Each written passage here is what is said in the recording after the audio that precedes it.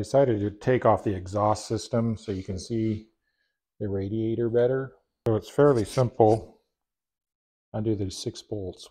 Actually they're nuts. 2, 3, 4, 5, 6. 1 exhaust pipe for each cylinder. Unscrew the O2 sensor right here. And there's an electrical connector there. There's 2 bolts in here that hold the muffler on. 1 there and then 1 on the other side.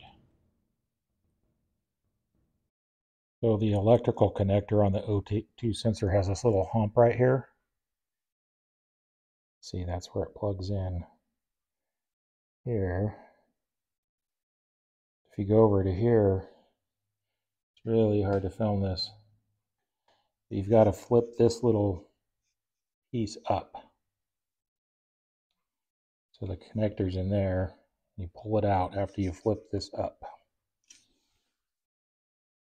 So like I showed you, the wire just came out of there, and there's a little tab you pull up there. And you can see the wire goes up along under this little clip here. There. Pull it out from the clip. And we're going to get a 22mm and unscrew that. So this will just unscrew.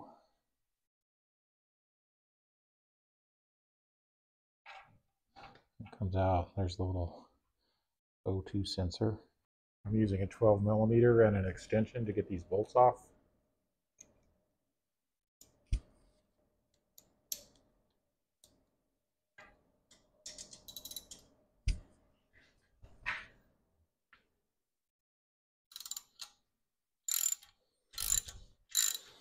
So I'm going to loosen all 6 up.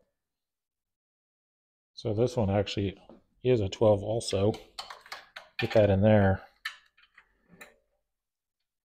Loosen that up. Those just thread in. So once you get the bolts off, these collars slide off like this. All 3 of them off. So the trick now is to get the 2 other bolts loose.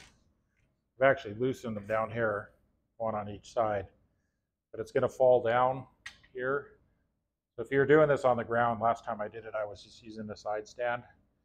But now I put these little pieces of wood under here. And hopefully that'll catch it when I loosen these 2 bolts. So I did get the exhaust off. This is where those 2 bolts go. There's the 3 exhaust pipes there. Basically, when you get the 6 bolts undone up here on these collars, like I showed you, there's these 2 bolts here that go in like that. 1 on each side. And then you basically just kind of pull down and forward, and hopefully you don't drop it on your foot. If you look up in here, those are the exhaust gaskets. And I've got new ones right here. These actually crush when you put it back together, because when you tighten it down here, it's mismatched. See if you can see the mismatch if I zoom up right in here. This surface area along here all the way around, that's the gasket. It smashes. First time I tried this, this had a aftermarket exhaust on it, and it was too loud, so I put the stock exhaust back on, which is probably opposite of what everybody does, but I like it because it's super quiet. But anyway, I put the old exhaust back. It came with the bike, and it was totally smoking out of these gaskets, so I had to buy new ones. But I've actually had this off twice since then, and this last time I put it on, it didn't leak at all. So because it lines up pretty exact when you bolt it down. So I don't know if I'll get lucky on 3 times, but this surface matches very well with this surface down here. So they could never get it perfect where this mounts. That's why they put that gasket in there.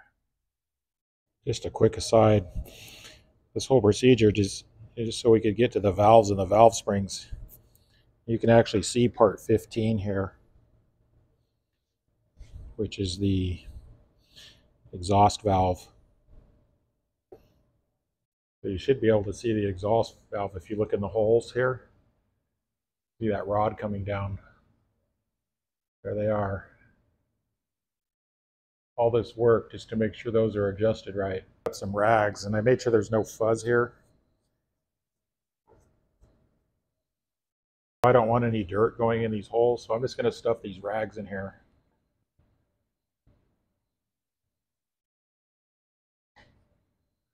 That'll keep the dirt out. I'll do the other two off camera. There we go.